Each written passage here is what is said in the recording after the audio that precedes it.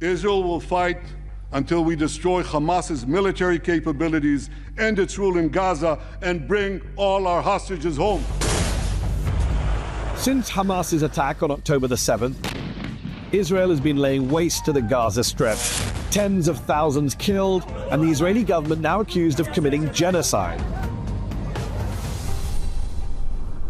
But what can the history of the conflict tell us about how we got here? My guest tonight is the famously provocative Israeli historian Benny Morris. His work once documented many of the crimes committed by Israel in 1948, but his critics say he now justifies those crimes. I'm Mehdi Hasan, and I'm here in London's legendary Free Speech Society, Conway Hall, to go head-to-head with Benny Morris. I'll challenge him on his support for the war on Gaza and ask him why he thinks accusations of genocide are absurd. Tonight, I'll be joined by our panel of experts. Daniel Levy, a former Israeli peace negotiator and president of the US Middle East Project. Diana Boutou, the Palestinian lawyer and former advisor to the PLO. And Emmanuel Navon, an Israeli lecturer of diplomatic studies at Tel Aviv University.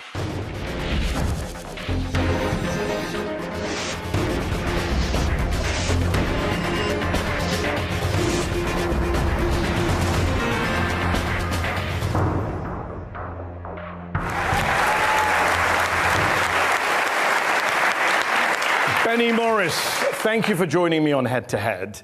You are a supporter, a defender of Israel's current war in Gaza, which began in its current form after the atrocities on October the 7th, and which has since killed more than 38,000 Palestinians, including 15,000 children, displaced more than 1 million people, made Gaza uninhabitable per the UN, and is being investigated as a possible genocide at the International Court of Justice. A lot of people around the world think it's a genocide. I happen to think it's a genocide, but you have called that accusation absurd. Why?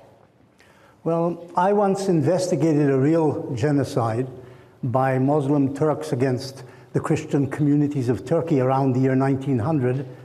Some 2 million Christians were killed at the time by Muslim Turks.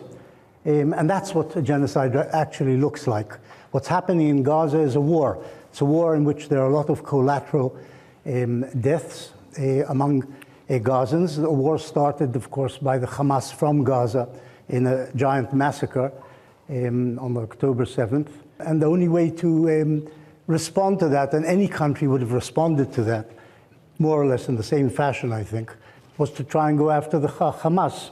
But the Hamas was embedded in the population, as you know, used the schools, the UNRWA schools, the hospitals, as bases, as places where they stocked their ammunition, their guns themselves, hid in tunnels underneath these schools, in apartment buildings, and this all involved collateral damage, which of course the Hamas knew it was going to ignite by killing 1,200 Israelis on the 7th of October. I myself have problems with the war as it's being waged, but genocide it definitely isn't. The aim here is not to kill as many Palestinians. That's not the definition of genocide. You wrote a book on genocide. That's not the definition of genocide. It's one of the definitions. It's not. Try and kill. It's not based on numbers, the definition It's also based on intent and on numbers. Yes, it's based on the intent. Yes. To destroy, to kill in whole or in part. There's no intent here. That's as far as I know. Look, I'm not. I just want to I'm not a government spokesman. You seem to be presenting me as a government spokesman. How did I present you in a government spokesman? I asked you for your view on the war. I didn't say anything. We'll come to the government. I'm just asking about your view right now. The definition of genocide, you wrote a book on it, is nothing to do with how many people you kill. So it's not a numbers game. It's also a numbers game. The ICC chief prosecutor has asked for arrest warrants, not just for Hamas leaders, but for the Israeli prime minister and the defense minister for war crimes and crimes against humanity. And he says he has mountains of evidence. We've all seen with our own eyes the Israelis in Gaza commit war crimes on camera, kill unarmed people who are carrying white flags, blow up apartment buildings, drop 2,000-pound bombs on crowded refugee camps. Can we at least agree, Benny, even if we're going to disagree on genocide, that Israel has committed numerous war crimes since the Hamas war crimes on October the 7th? I'm fairly sure there have been war crimes, but the war itself is not a war crime, as the Hamas attack on Israel on the 7th of October was. It was a war crime from beginning to end. The aim was to kill as many civilians as possible, which they did, in accordance with the Hamas Charter, which is to kill basically every Jew you can get hold of in Palestine. But I didn't ask about the aim. I asked about the acts that are being committed. As I said, probably there have been, as in all wars, war crimes. You accept there have been war crimes? Yes. So you would support an arrest warrant for Benjamin Netanyahu? I didn't say that. Why? Firstly, there hasn't been an arrest warrant. I know, there's been a which has request from the issued. ICC chief prosecutor. So far, they haven't issued it. I don't know if you can hold a prime minister responsible if a sergeant kills several unarmed people intentionally. You don't think the Israeli Air Force bombing apartment buildings, refugee camps, mosques, cemeteries, hospitals, schools, universities, libraries? Firstly, it hasn't bombed, as far as I know, hospitals. They have attacked... Literally no expert agrees with you on that. That's not true. What you're saying is not true. The only hospital which I remember being bombed was by a rocket fired by the Islamic Jihad by mistake. That's as far as I remember. Israel has raided hospitals. Let me talk. Israel has raided hospitals, but with infantry. Let me ask you this question. It's found Hamas people in their Hamas headquarters, inside hospitals, under hospitals. Actually, we've never seen the headquarters that Benjamin Netanyahu put a beautiful Bond movie video out for. We've never actually seen that from underneath Al-Shifa. It's been several months. We're still waiting for that. So on the 31st of October, according to Human Rights Watch, Israeli forces unlawfully attacked a 6-story residential building, killing 106 civilians, including 54 children, without warning. 4 strikes, completely demolished. Human Rights Watch found no evidence of a military target in the vicinity, making the strike unlawful, indiscriminate under the laws of war. Israeli authorities have provided no justification for the attack. The Hamas always hides their own casualties. Even the Israelis didn't say that they were hiding in the apartment building. I don't. You said you don't want to be a spokesman for the government. You're offering a better defense of the government than the government is. I don't know. I don't know the particulars of that particular attack. It could be that there was a war crime committed there. It could also be that there were hundreds of Hamas fighters in the building alongside. It could be Okay, so have you ever seen footage? Have you ever seen footage coming out of the Gaza Strip which shows a Hamas fighter dead? Have you ever seen that? How much? All you see is civilians. Benny, because they're hiding. I'm not a Palestinian journalist. I'm a foreign journalist, and guess what? We're not allowed in by the Israelis. They are hiding their casualties. So let me ask you this question. So then, I agree we should allow people in. Do you agree with me? I agree with you. Let me tell you something about the Israeli Air Force, if we're talking about this. Each mission of the Israeli Air Force, and it's probably the most accurate and efficient arm of the Israeli military, is checked beforehand by a lawyer, etc., to see if there are actual, is there evidence, evidence of I'm so glad Hamas you're pointing being this in out. there. Because it's not a rogue operation, it goes all the way up. See, we can indict Netanyahu for these attacks because it's gone up the chain of command. It's not a rogue sergeant. No. It's not a rogue sergeant, we agree. All right, you say it's not genocide. Can we at least agree that it's genocidal rhetoric and genocidal intent from various members of the Israeli government? Yes. Can we agree that the rhetoric from Netanyahu and Herzog and Smotrich, this is genocidal rhetoric? Some of the ministers, I'm not sure about Herzog's quotes, and I'm not sure about what Netanyahu said, but some of the ministers... Netanyahu said Amalek, Benny. You know what Amalek means. I don't know if that's the same as genocide, but... Killing every man, woman and child. I don't know. And the donkeys. Listen, there's something absurd about this line of questioning. If Israel was intent on genocide, would you let me talk? Hold on. Can you let him speak? Would you let me talk? Can you let him speak? Yes. Guys, we are going to have to stop the entire show, and you will all have to go home if we do not have some order. Benny, please finish your point. If there was a genocidal intent in the war making in Gaza, there would be not 30,000. Incidentally, the numbers are all issued by Hamas. We don't know how true they are.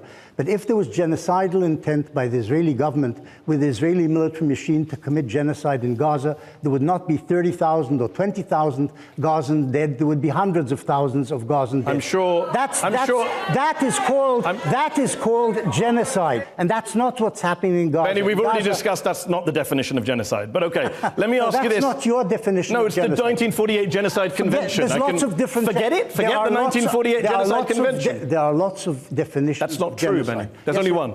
There's only one. It's the 1948 Genocide Convention. That sounds dogmatic. There's only one. There's only one truth, the Hamas truth. Sound the same. Is the 1948 Genocide Convention a Hamas charter? Is everything Hamas, Benny? If there's a genocidal side in this battle, it is the Hamas. Okay, let me ask you this. Just look at its charter, read the words there, read what it says about what they intend to do to the Jews. Benny, that's what Benny, is important. I've interviewed people from Hamas and I've asked them about the charter. I'm interviewing you right now. I'm sure they tell you it's a nice document. I'm sure they do. Israeli minister called Avi Dichter, member of the Security Cabinet, he said, we're now rolling out the Gaza Nakba. He was referring to the Nakba, the catastrophe of 1948, when an estimated 700,000 Palestinians were driven from their homes. You famously documented a lot of that back in the 80s. You undermined a lot of Israeli propaganda that said they just fled on their own.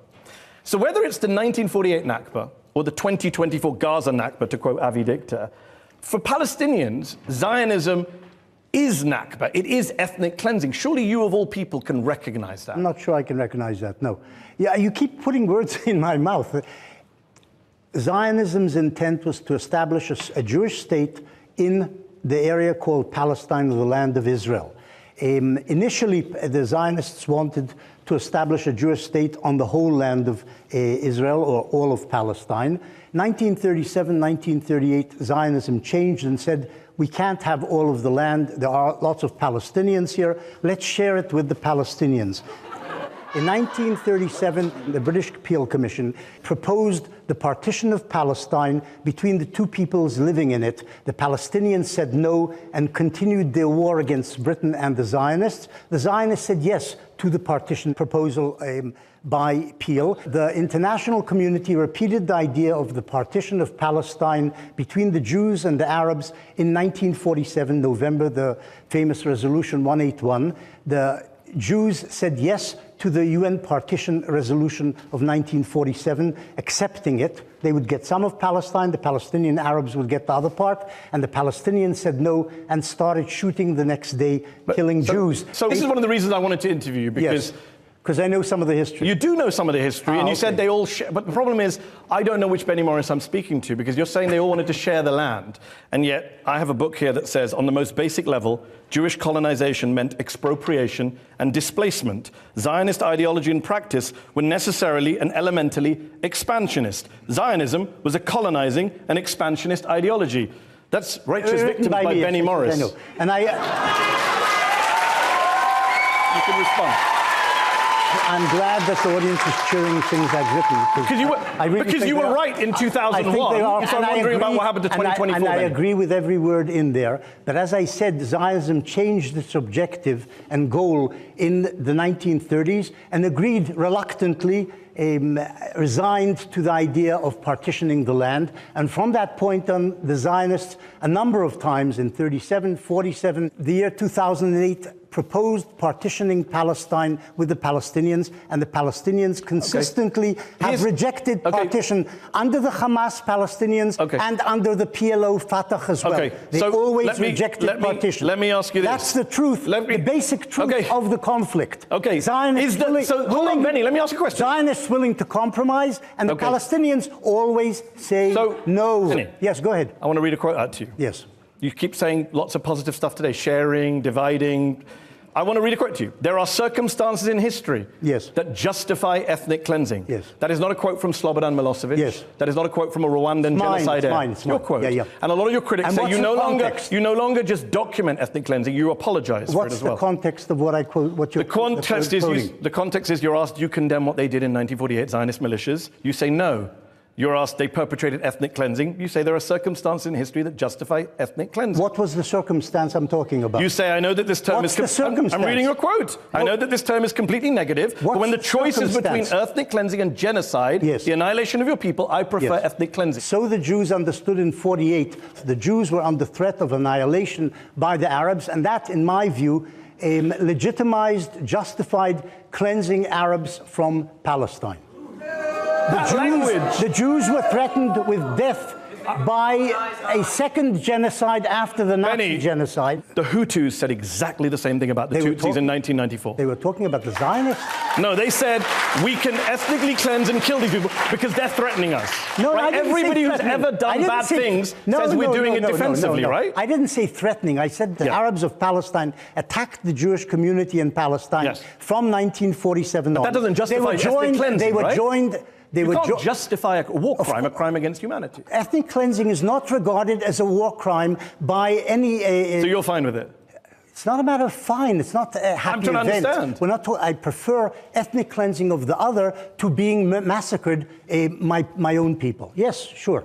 Even if that involves innocent people being driven from their homes and not allowed to come back? Yes, if you're under... How does that fit with Zionists wanted to share the land?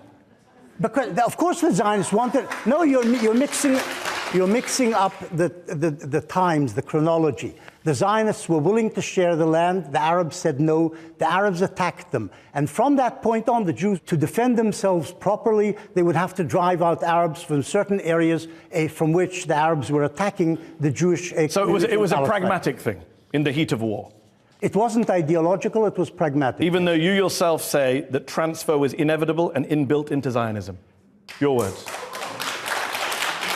It depends what you mean by transfer. A transfer... Depends what you mean by transfer. You're the one using the euphemism. It depends... No. It depends what part of the population we're talking about. Total transfer was never any part of Zionist policy. Partial transfer.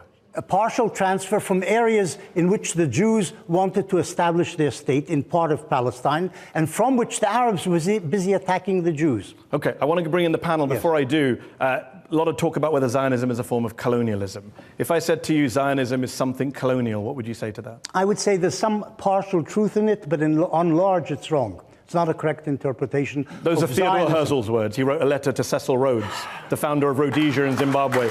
He said it's something colonial. Okay. So maybe you should take it up with the founder of Zionism. I can't take it up with Herzl. Okay. Herzl may have said that in order to... Not may, he did say that. Ingratiate... No, in an effort to ingratiate himself with the great colonizer, Rhodes, it's possible. That's not the point. The point is... This is why I don't understand. Benny, Zionism you don't allow me to finish sentences. I do, please. No, you do. You please finish the sentence. Continuously interrupt. Please. You're trying to do what Trump did to Biden. Wow, I've never been compared to Trump before. That's a first. But you've actually eaten up more time saying that, so please finish your sentence. In order to mess up his sentences. Zionism intended to liberate the Jews from the alienation and oppression under which they lived in Eastern Europe, also later Central Europe, by establishing a state of the Jews, with a majority of Jews, with Jews ruling over themselves. They ended up in part realizing that dream at the expense of Palestinians. This is correct. Okay. This is what happened, Good. As it turned out. We'll end on a point of agreement and bring in our panel. We have Diana Boutou, who's a Palestinian lawyer in Israel, former advisor to the PLO. Emmanuel Navon is an international relations lecturer at Tel Aviv University. Daniel Levy is a former Israeli peace negotiator, president of the US Middle East Peace Project. Diana, I'm interested in hearing what you have to say about genocide, because we started the show talking about genocide. Benny very adamantly says it's absurd. There's many definitions. You're a lawyer. What do you make of that? Look, Benny is exactly what I expect him to be, which is a genocide denier and a genocide apologist. Every human rights organization has been defining this as a genocide. We have the ICJ that has come out and said that there's plausible case for genocide, and yet we're to believe the Israelis, the only people who say that it isn't a genocide. Israel's allowed to be a colonizer. Israel's allowed to do what it pleases, and that Palestinians just have to sit by idly and take it. And this is the fundamental problem with Zionism. But we, Palestinians, are the ones who feel Zionism on our bodies. We've paid for it with our lives. We've paid for it with our land. This attempt to redefine Zionism will go nowhere, because you know, and the world knows, it's a colonial... Hold on, I'm going to bring in all the panel. It's a colonial... Hold on. All right. Emmanuel, you teach international relations in Israel. Is there a recognition there that a lot of the world governments, allies of Israel, as well as the usual human rights groups, are very critical, at a minimum, of the way that Israel has prosecuted what's going on in Gaza? Well, first of all, Diana said we're feeling Zionism.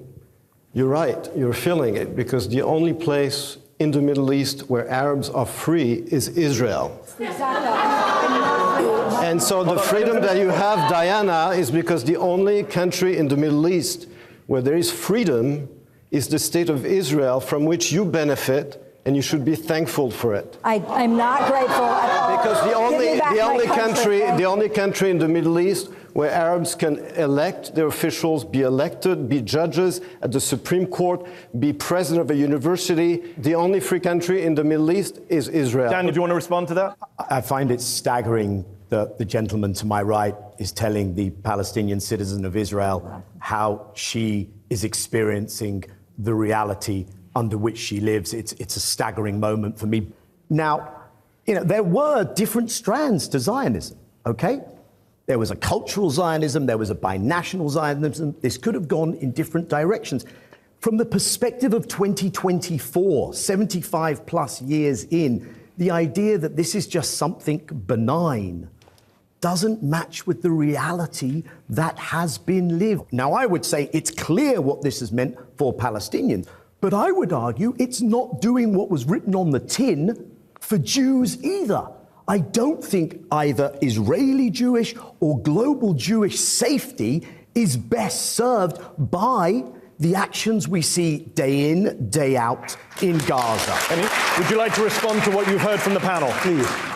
I think there's a misunderstanding here. There is a separation between Israel and the West Bank, Israel and the occupied territory largely populated by the Palestinians and the State of Israel. In Israel itself, there is a rule of law. There is generally equality between the Jews and the Arabs, and you're misrepresenting it when you say that they are persecuted, and he's damn right in what he says. All the Arab states are dictatorships which do not allow their citizens any freedom, and Israeli Arabs enjoy most of the rights. They may be discriminated against in certain things, but they may enjoy certain rights which Jews do not have. For instance, not serving 3 years, wasting 3 years in the army, for example. Israeli Arabs don't do that. We don't want to do No, yes. it's fine. Yes, I'm pretty sure. I'm pretty sure Right. most Palestinians are desperate to serve in the Israeli military right now. I'm sure you're right. Thank you for leaving us from One should be do. in pre-1967 Zionism in Israel. It was not a colonial enterprise. In the West Bank, there is a colonizing and colonial framework, which is even apartheid-like in its actual workings. But in pre-1967 Israel, that was not the case. And for the first 100 years or so of Zionism, it wasn't a colonial venture. It wasn't a venture of an extension Benny. of an imperial. Let me just define colonialism, since you're so busy defining genocide. Imperialism and colonialism were matched together, in which imperial and empire sent its children to dominate and take over a third world country and exploit its riches not and its people. This is not what Israel did until 1967. Emmanuel, do you agree with Benny that there is a colonial aspect, an apartheid-like aspect to the occupied West Bank? No. Zionism is a national liberation movement that freed its land from Arab Muslim colonialism. How do you think Islam expanded itself from the Arab Peninsula to Indonesia, from Indonesia to Morocco? Not from the Holy Spirit. This was conquest and colonialism. Okay, we are out of time, and I'm going to give Diana the last word before we take a break. Okay, so now we have a Nakba denier and a Nakba apologist, denier. as well as a genocide denier, genocide apologist. The point of the matter is that Palestinians have always paid the price for Israel's colonial adventures. My family hails for hundreds of years from Palestine. And what happened in 1948 was my family was ethnically cleansed from Palestine. Where? From Al-Mjadel. Never able to return back to their home. My father died unable to return back to his village because of the colonialism that is called Zionism. There is no place for Zionism. We are way over on time. Daniel, 30 seconds, you want to come in. What's remarkable to me is we've gone from denying the Nakba, and Benny Morris actually helped get past that, to threatening a second Nakba, and that's the narrative in Israel today, without going through what's most necessary, which is acknowledging and healing and redressing and Palestinians actually getting their rights. Because without that, not only will Palestinians never see peace and security and the achievement of freedom, but Jewish Israelis will always live in the knowledge that that wrong will create a blowback and there's no security. That is it for part one of Head to Head with our special guest, Benny Morris. In part two, we'll be talking about what is happening inside of Israeli society. We'll be talking a bit more about Benny Morris's views. And we'll hear from our, I was going to say patient audience at Conway Hall, but they're not so patient tonight. That's in part two of Head to Head.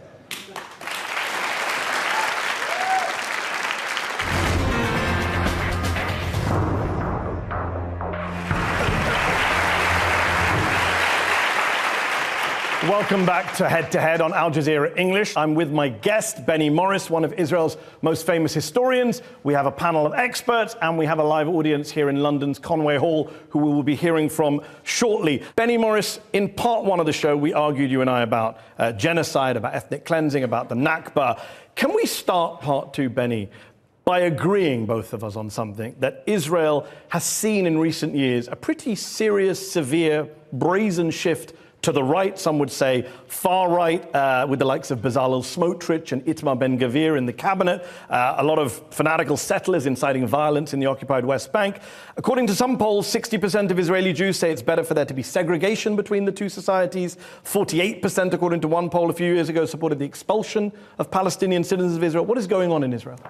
Israel has turned definitely to the right.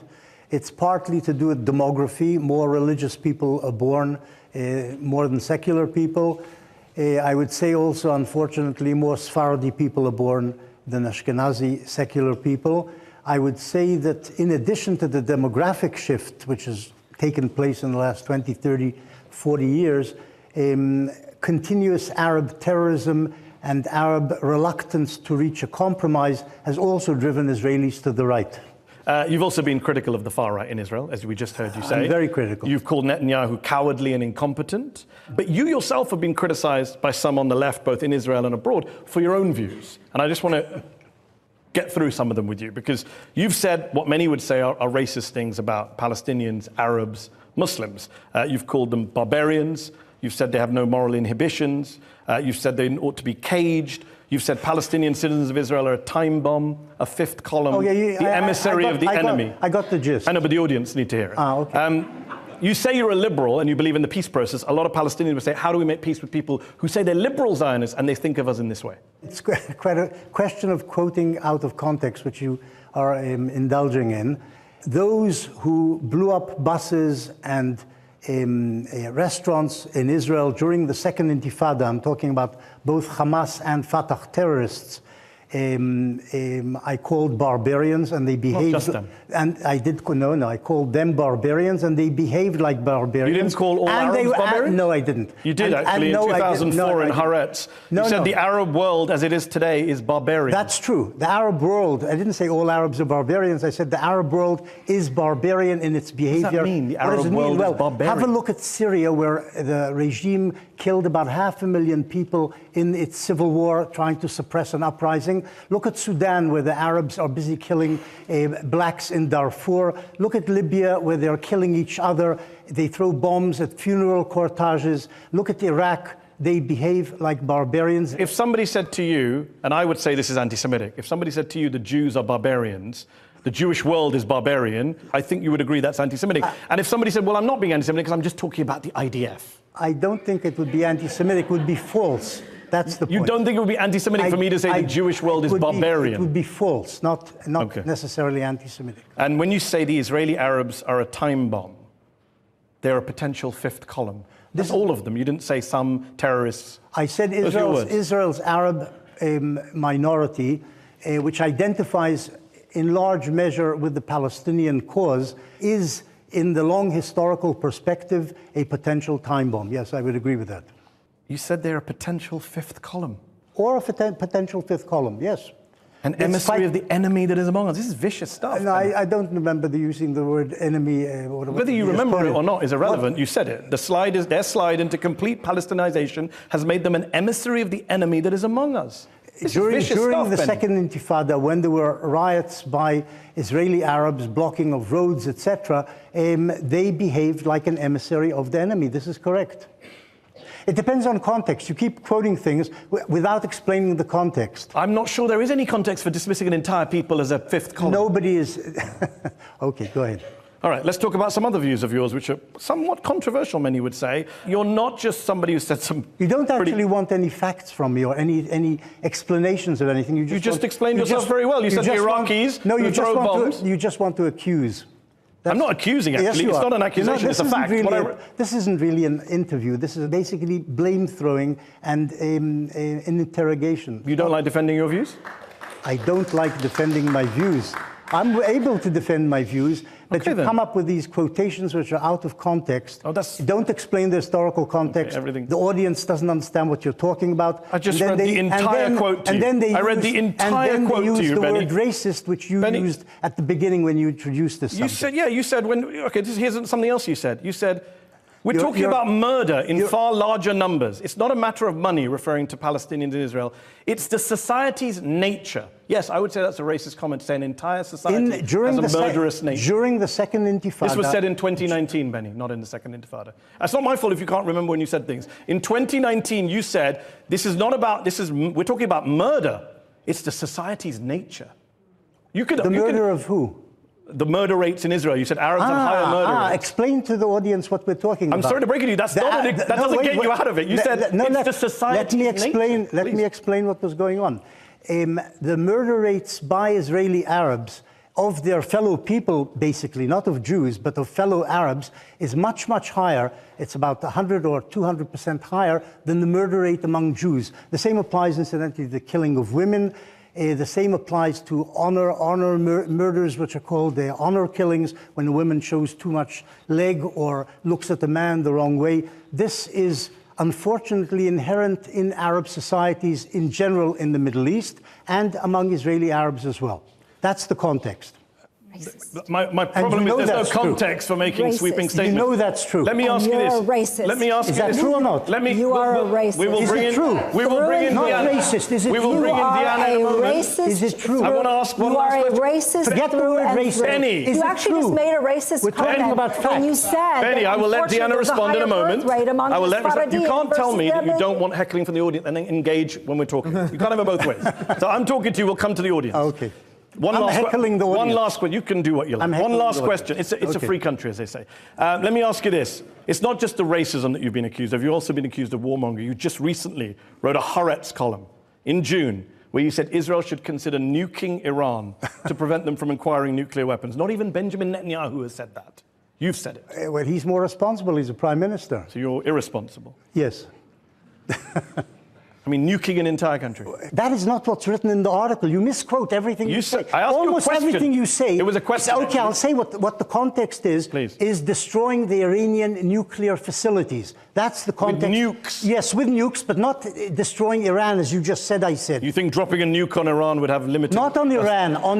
Small nuclear bombs can destroy facilities like Natanz, and you know that. And you... It's not to do I mean, with- you've been it's advocating this not- for 15 years, right? No, I've been advocating an Israeli strike against the Iranian nuclear project because Iran says that its policy is to destroy Israel. If they ever doesn't have nukes. If they ever achieve nuclear weaponry, Israel will be in mortal. But you didn't say that. You said bomb them now. You said in 2008. No. Now In 2008, you you're said... not telling the truth. You know that. You didn't call for the nuking... You didn't call for a nuclear strike in 2008 on Iran? No, I didn't. You wrote in an- 2008, I said Israel should destroy the Iranian nuclear installation. With a nuclear strike? No, I didn't say This that. is my problem, Benny. You keep saying I quote. You don't remember? I do The New remember- York no, Times, no. July the 18th, 2008, an Israeli nuclear strike to prevent the Iranians from taking the final steps towards getting the bomb is probable.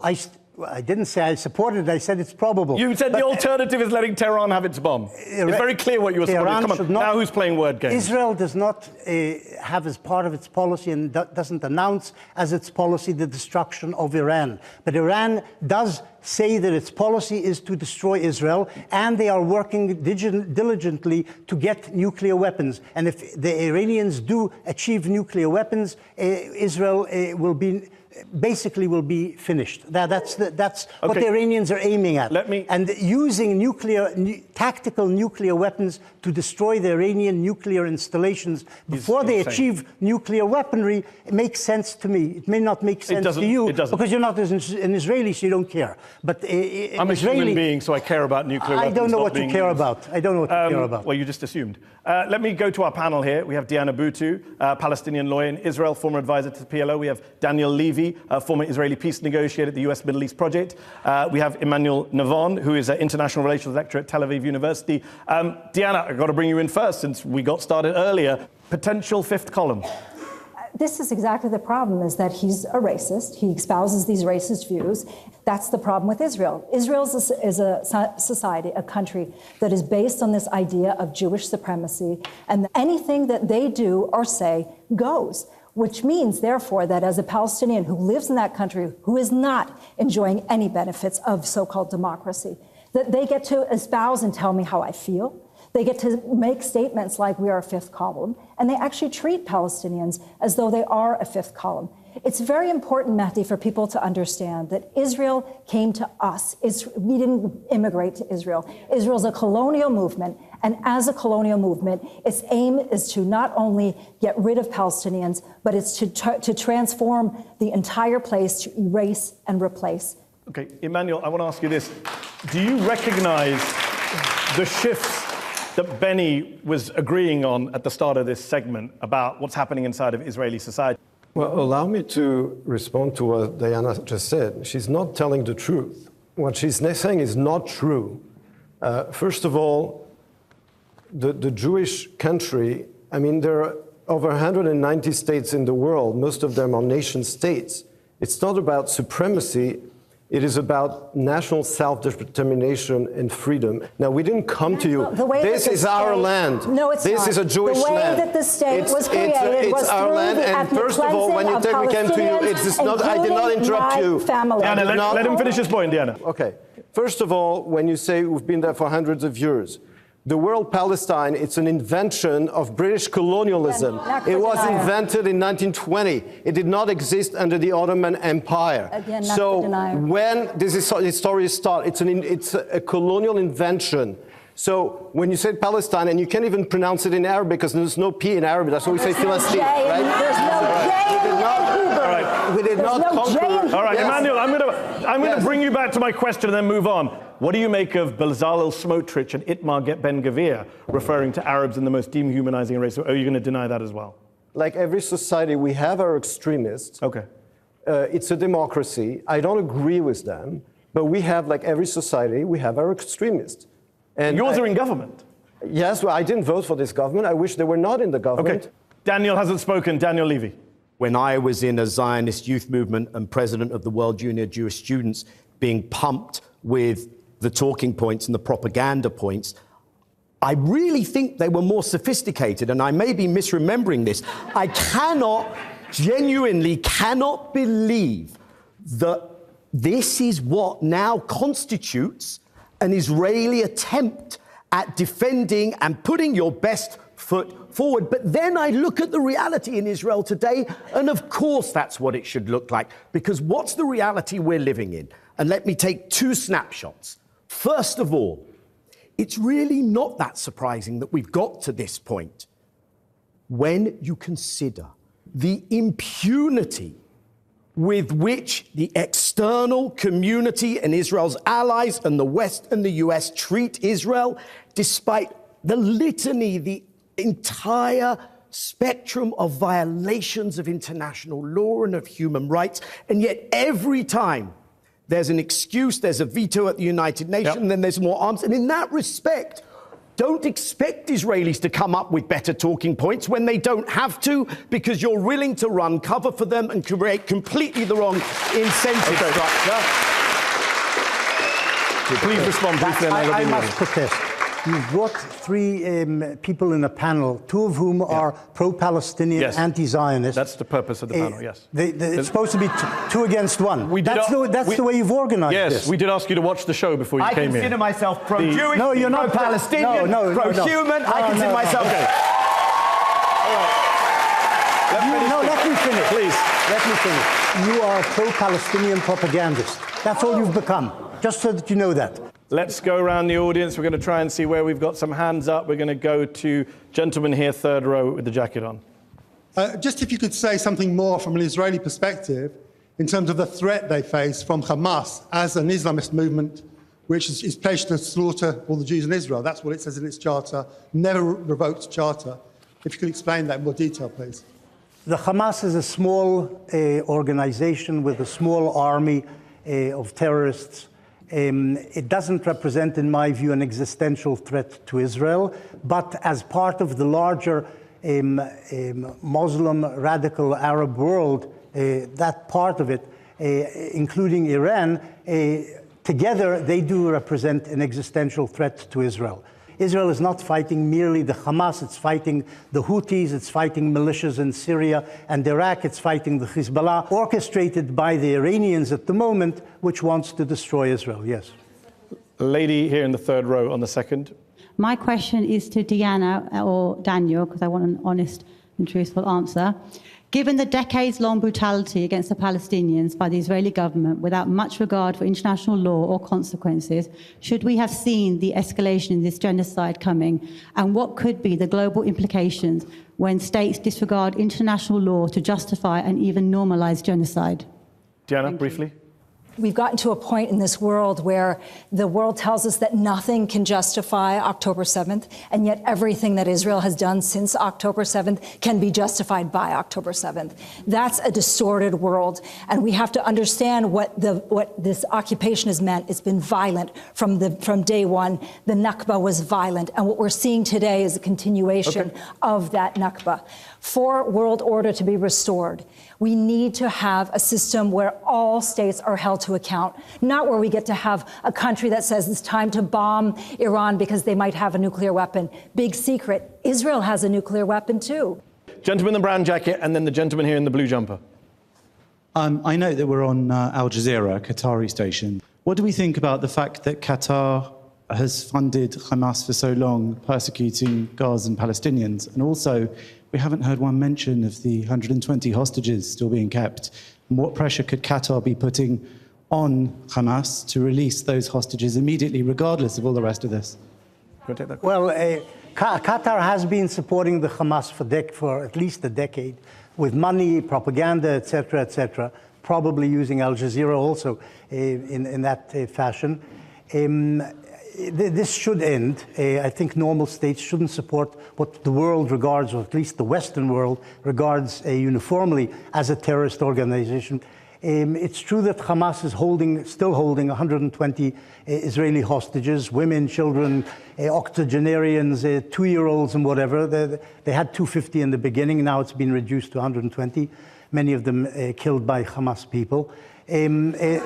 Many of them killed by Hamas. And by Israelis. And by Israelis. Israelis also killed some of the hostages. Hopefully they will be released. Okay. We hope they will be released. I would just say one thing.